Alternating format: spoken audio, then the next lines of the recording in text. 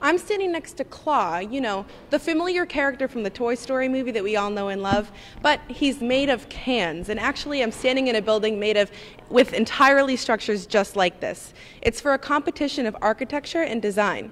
And pretty soon, it's all headed to charity.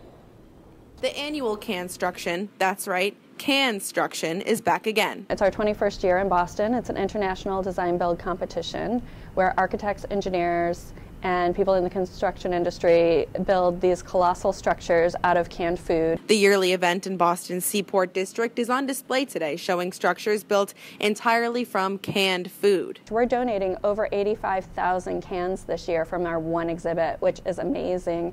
It's our highest number to date. And colossal structures means colossal giving.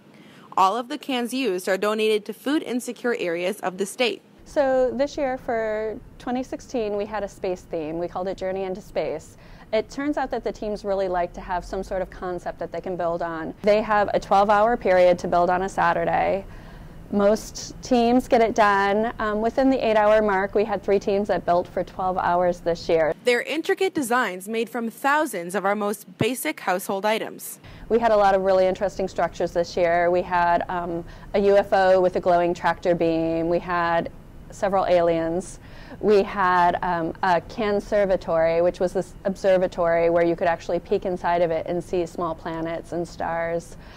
We're talking about food insecurities, and that's really people that are working. It's your neighbors, it's people in your communities, it's people who have jobs but still can't meet the needs of their families to keep meals on the table. So this food is going to 23 communities that the Merrimack Food Bank contributes to. They do a lot with our contribution every year, and we're so proud of our team's efforts.